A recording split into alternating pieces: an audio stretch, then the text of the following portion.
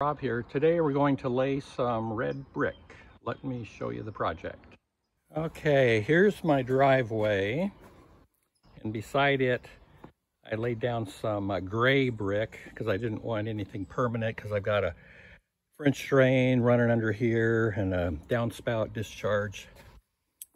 But beyond the gate here, beside my house, I have an area all prepared. I got some crushed rock down, and it's within an inch, half inch of the final subgrade elevation to lay the brick. And I probably got a spot here about 5 feet by, I don't know, 28 or 30 feet to lay brick. Here's my red brick. Saved it over the years. I've used it for many things. Well, now I'm going to lay red brick here. What I'm going to do is finish off the last half inch to inch with this play sand from Home Depot. Use it for leveling and just lay the brick. I think it's a herringbone pattern, like the gray. One row is across and the other is opposite, across, opposite.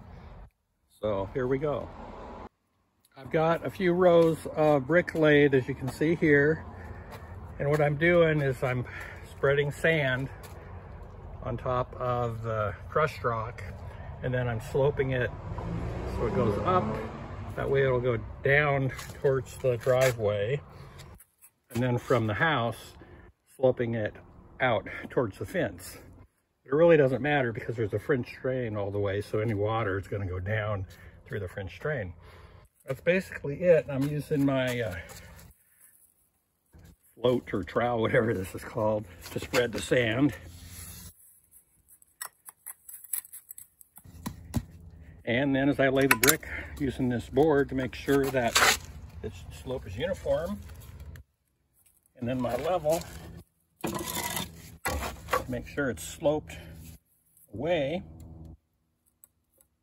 I don't know if you can see that, but it's sloped about a half inch away from the house, so perfect slope. More brick to lay. This is the wet saw I used to cut the brick. Got it at Harbor Freight.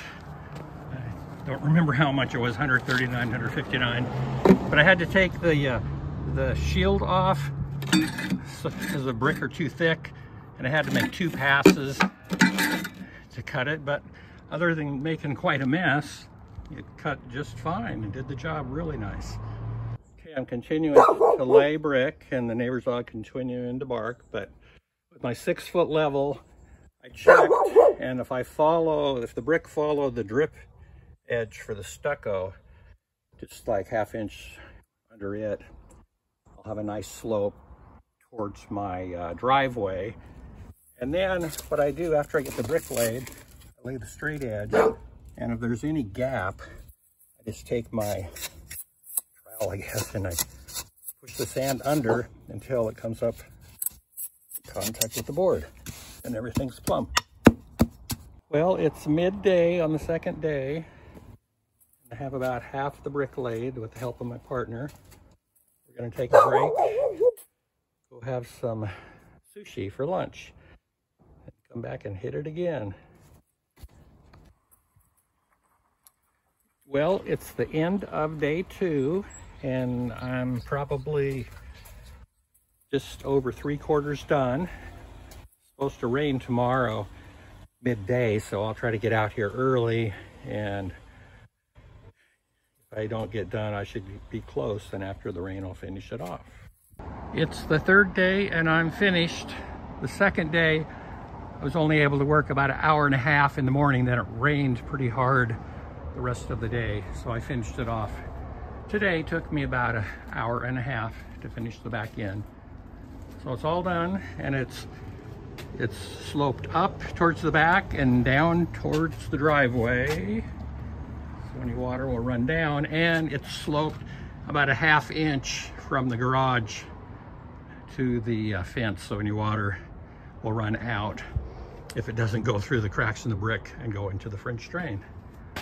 So another completed project. Good luck if you choose to lay brick. Just do it careful, take your time, and it'll turn out good. To view more of my videos, click here. To be notified when I release a new video, click here to subscribe to my channel.